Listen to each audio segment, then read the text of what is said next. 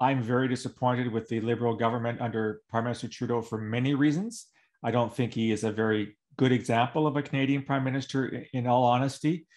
The way he's handled this particular crisis, which of course is the blockade, so-called truckers convoy that is concentrating on just outside of Parliament Hill on the street right outside of the National Parliament, other parts of downtown Ottawa, I think also betray his lack of leadership qualities in many ways.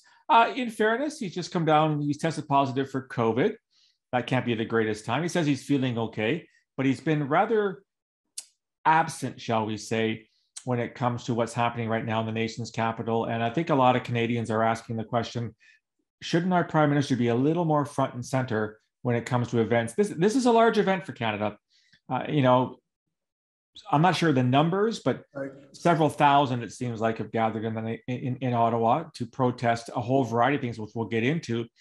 And it seems to me that the government response has been far from ideal in this regard.